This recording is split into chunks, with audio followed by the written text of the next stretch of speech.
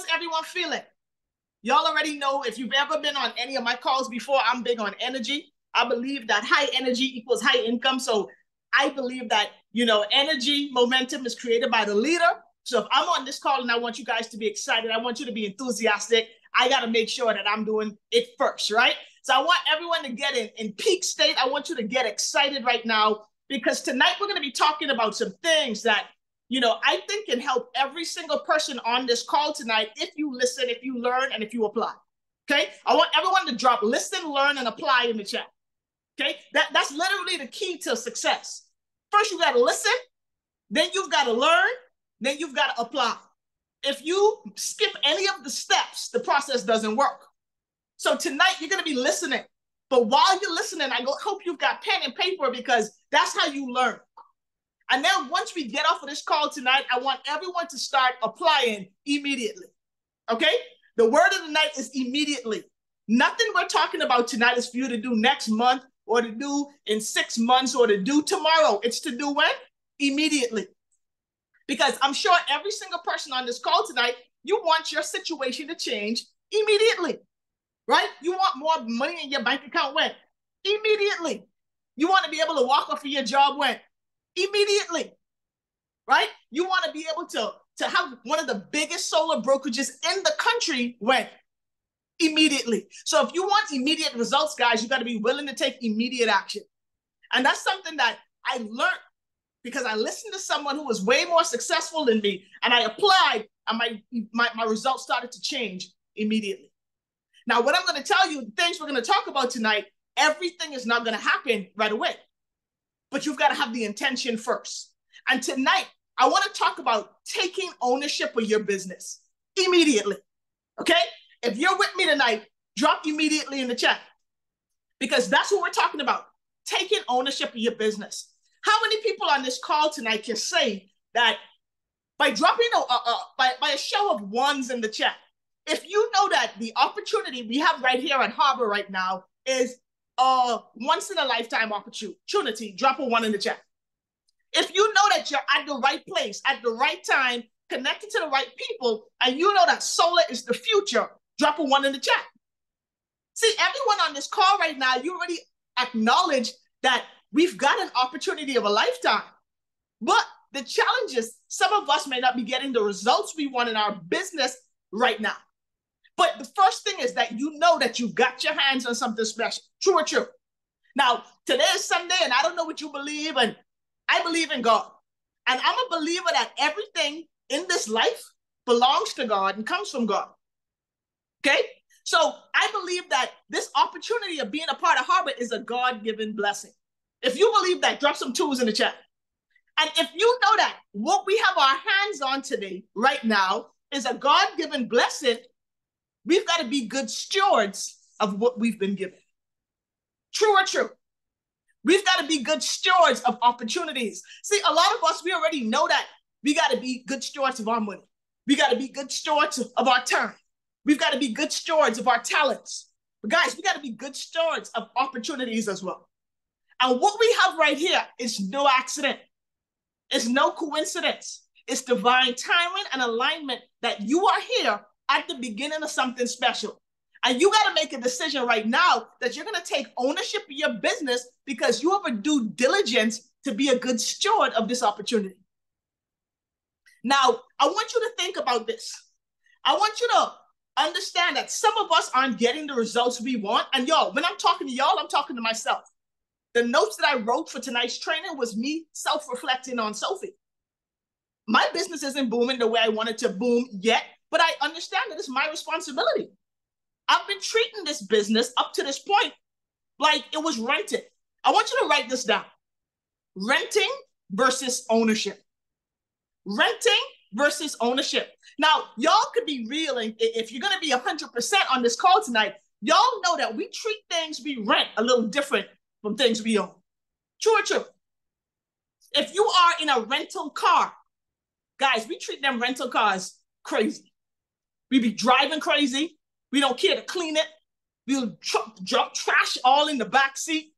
The kids can eat as much as they want in the car because you don't care. Because there's a certain feeling that comes with renting. You know that you're not the owner, so you don't take good care of it. True or true? The only thing you do with that rental is make sure you don't scratch it so the car rental don't charge you, and you put exactly how much gas they gave you. You're not, if they gave it to you on 3/4, I promise you're not taking it back full. Because that's just a mindset around renting. Ownership, on the other hand, if you own your car, ain't no eating in your car, you go into the car wash once a week, you wiping down the smudges on the windows, you want to make sure your car gas is full, you go for regular service, regular oil change. Is this true, y'all? We treat things a little different when we're renting from when we're owning. And I want you to understand tonight that a lot of us have been treating this business like we're renting it. We're not treating it like we own it. We're treating it like, this is Harbor's thing. This is, Josh Hatch and Justin and the Solar Pros thing. We just getting in where we fit in. There's no way you're going to be able to make a lot of money to change you and your family's life with that mentality. You got to take ownership. And that's what I had to say to myself. I say, Sophie, you got to treat Harbor Solar like this is your company. Like you are in corporate. Like everything from day 1 to day 31 is all you. You got to accept responsibility. You got to own it. And when you start to move with an ownership vibe, everything changes. Because now you're checking your back office every day. You want to make sure that everything's functioning. You're checking your sales reps because they're part of your team. You want to make sure that they're good, they're trained, they're knowledgeable. You want to be out here actually learning as much about solar as you possibly can. See, guys, one of the things I've noticed just with my short time being in the field here in Harbor, it's like after a lot of people go through their certification on the port in the back office, that's it. You don't learn anything else about solar. Guys, I'll give y'all a hack. Every day, I'm learning something about solar. It's not from the Harbor back office. I'm on YouTube University. I'm on Google. I'm talking to ChatGPT to find out what I can learn to be able to explain this and break this down at the simplest level. See, write this down, y'all. Periods of preparation is pivotal for progress. Periods of preparation is pivotal for progress. What does that mean? You got to prepare. You got to prepare. See, joining Harbor and being a part of what we have, I'm paying you $99 or paying you $199. Guys, that's just the beginning. That's just the down payment. The real work starts after you get started. Yes, you've got to go through the 5 steps to success that we teach. But after that, what else are you doing to prepare yourself to be a solar professional? See, don't just think about Solar Pro as a part of the curriculum after you've closed 5 solar deals. Yes, you're going to be able to get paid differently as a pro, but you got to assume solar professional right now. What are you doing every day to make sure you understand how solar works? Do you understand what net metering is? Do you know the difference between grid-tied solar and off-grid solar? Do you understand how the solar panels on someone's roof produces energy? And if you don't, that's okay, guys. But if you're a professional, you got to prepare. And that's what you've got to be doing in your spare time if you really want to build your brokerage. See, that's the difference between great people and good people. People who are good, they're going to do the bare minimum. But people who are great, they're going to go exceedingly abundant above. Who's on the call tonight? Are you average or are you above average? I want to know who's on the call. Okay, so I want everyone to make a decision tonight that 1, you're going to take ownership of your business. But secondary, you're going to take time to prepare to be a professional. To be a professional. Let me ask you guys something. I want you to answer this in the chat. Who gets paid more, amateurs or professionals in any industry? Amateur athletes, amateur musicians. Who gets paid more, amateurs or pros? Everyone in the chat is saying pros. So if you know that pros are paid more, what are you doing to make sure you're a pro? That's a self-reflection question. And these are the kind of hard questions that I have with myself, usually on Sunday afternoons. That's my quiet time. When I sit down and say, Sophie, what are you doing? Why you ain't got no bills submitted this week? I actually got a bill submitted this week, okay? But these are the kind of questions I ask. I'm like, why you ain't had no calls this week? How come you didn't have 10 people on presentations this week? And I got to be accountable, and I can say, you know what, I was playing. I really didn't learn much. So I wasn't excited enough to do content. And then if I don't do content, I don't get leads. So guys, what I want y'all to understand is this, and this is just something that's helped me. The more I learn about this industry, clean energy, renewable energy, solar energy, the more I know, the more confident I become in sharing that information. See, the reason that a lot of you guys aren't confident in solar is because you don't know enough about solar yet. And whose fault is that? It's your fault, guys. That ain't your upline's fault. That ain't Justin's fault. That's not Kevin Nordin's fault. That's not Coach Henry's fault. That's your fault. Because you started a business, and what this infrastructure has given us is a framework and has given us tools, but the things that's going to make you a professional are things you do in your spare time. How are you preparing for your progress? Is this making sense? Here's another thing I want everyone to do. I want you to make a decision right now that you're going to have tunnel vision. Okay? Tunnel vision. That means don't look left, don't look right. Eyes on the prize, eyes on the goal. As an organization, 100 level 7 consultants and above by next year, by the end of 2025. That's a collective goal. What's your goal that's a part of that? Are you going to be one of the 100? Are you going to help a couple people be one of a few of the 100? How many people in that 100 is going to come out of your brokerage? How much time on a daily basis do you spend thinking about this? Guys, if you don't spend any time thinking about it, it's not going to happen. I promise you. Success is not accidental. It's intentional. It doesn't happen by accident. So if you want to be a level 7 consultant or have a brokerage that has multiple level 7 consultants in it, you got to almost be obsessed with the goal. You got to have tunnel vision. You got to be laser focused on the goal. You have to.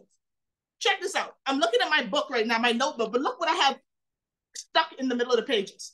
I got the leadership lifestyle bonus chart because every day I'm looking at that monthly payout and I'm looking at how much people need to be in my brokerage to get the goal done. You got to see it all the time. If y'all look behind me and if y'all see dirt, excuse me, y'all see those black frames? Y'all see those frames, black and white? Those are my goals. I see them all the time. So when I'm eating, I see the goal. When I'm working, I see the goal. When I'm slacking off watching YouTube, I see the goal. How often are you seeing your goal? Tunnel vision. And here's 3 reasons why you've got to have tunnel vision. Because if you don't have tunnel vision, you know what you're doing? You're doing this. You're glancing. You're looking over there. You're looking over here. Y'all remember back in the day in school, if you were taking a test and you didn't know the answer to the question, what happened naturally? Coach Henry is a principal. So Coach Henry, this is what the kids be doing at school. Christy, she's an educator. This is what the students be doing, y'all. They start looking left.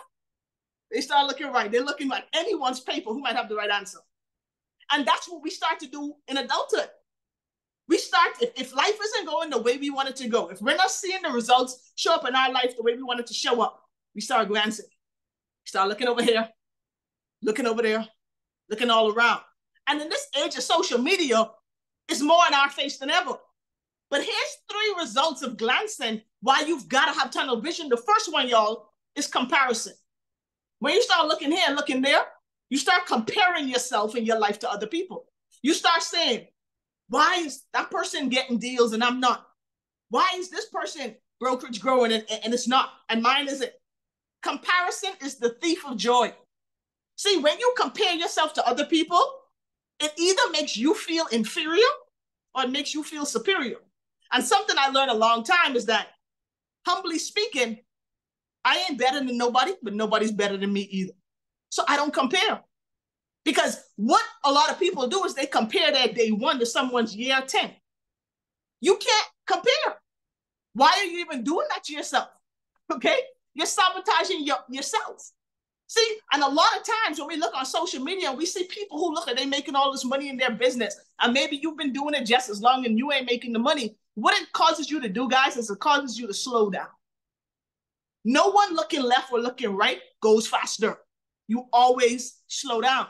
So comparison not only makes you feel less than, makes you feel like you should be further ahead than you should, it also causes you to go slow. And success loves what, guys? Success loves speed. It loves speed. So if you're trying to win a race and it's your own race, why would you want to slow down? Stop looking left, stop looking right. The second thing that happens when you start to glance and you start to look left and start to look right, the second thing that kicks in is competition. We start to compete. Now, nothing's wrong with friendly competition, but ultimately, guys, competition equals division. When we start to compete, people start to feel salty because you start to feel inferior because you're comparing, and now you're in competition. You try to dim the light of other people so you can shine. That's what competition does. That's why one of the things I love here at Harbor is one team, one dream. We're all one brokerage. We're all speaking the same thing. We're all moving to the same sound. We're all following the same steps because competition creates division. And we don't have no time for division right now, y'all. We don't have time in Harbor when we have so many goals to achieve to be trying to dim other people's light. We ain't about that life. If you've been in other businesses before, that might have been the culture. And it's a toxic environment. Nothing can grow there. But here, we're making sure we do things the right way from the ground up. So sometimes I've seen it happen before where people who have a toxic mindset or have toxic habits come into this environment, they feel uncomfortable and they don't stay. Because there's no competition, there's no division, there's no comparison. Does that make sense? But the third thing that's a result of glancing, guys, the third thing, when you look left and you look right, is celebration. See, if you look left and you look right, you see someone closing deals. You see someone like a Christy, farmer, closing deals every single week. You don't look at her and say, oh my God, what's she doing different than me? You don't look at her and say, oh, she must have experience. No, you celebrate her. You get excited for her because you say, listen, if she can do it, I can do it too. And what you celebrate in your life or in the life of others, you accelerate in your own life. One thing we've got to do better, y'all, and everyone on this line, I'm starting with myself and all the leaders and every single person on this call tonight, you're a leader because you're here. We got to do better when it comes to celebration.